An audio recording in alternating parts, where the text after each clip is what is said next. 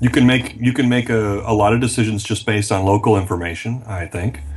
But also, if you think about the layers of management and hierarchy within most organizations, and what is the job of those managers to do? Um, well, it's in one sense it's to direct and coordinate the work.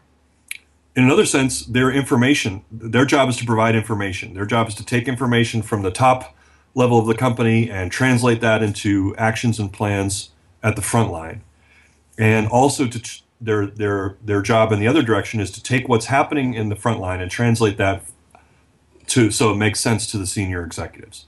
Now, uh, I'm going to get into a kind of what is maybe a radical thought here. And I haven't actually blogged this one yet, but here's my thought. For the last 50 years, we've been automating a lot of manual and factory work.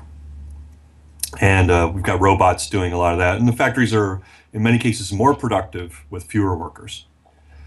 Um, the next, what's going to happen with the information revolution is a lot of that management work is going to not be done by people anymore.